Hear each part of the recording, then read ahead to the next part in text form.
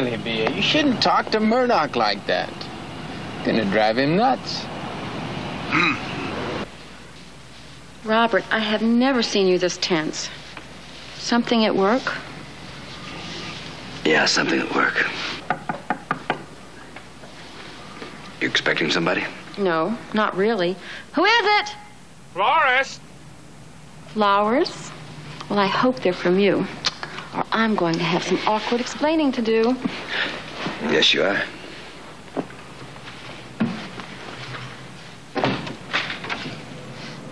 Did you ever see a hearse go by and think that someday you'd surely die? They put you in a little box and cover you over with dirt and rocks. How am I doing? Who sent you here? Hey, wait, man. I'm just a driver. I mean, you know what I mean? I'm not even supposed to sing, but Chiquita Banana got hung up at Valley Presbyterian. Get out of here. What about the song? You got 2 more verses coming. You... Ow.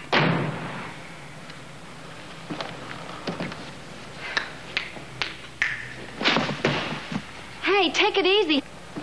It was probably just a mix-up at the flower shop. It was just a mistake that someone made. Yeah, it sure was, baby.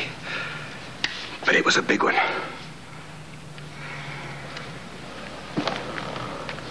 Come on now. Relax. You've been real on edge. You know, you haven't told me that you love me in days. No, you wouldn't, Hannibal. Not now. Yes, you would. What's up? He's on the jazz, man. He's on the jazz.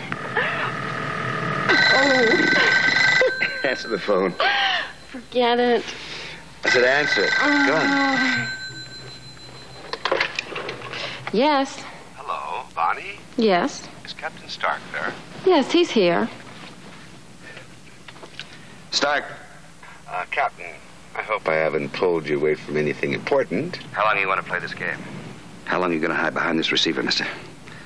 I want to meet with you. Tonight. You and me. We got a favorite place? Maybe where you bury the bodies or something? Indian Dunes.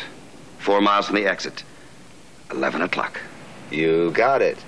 Oh, and Captain, if you wouldn't mind me giving you just a little bit of advice. It's important to tell him you love him every couple of days.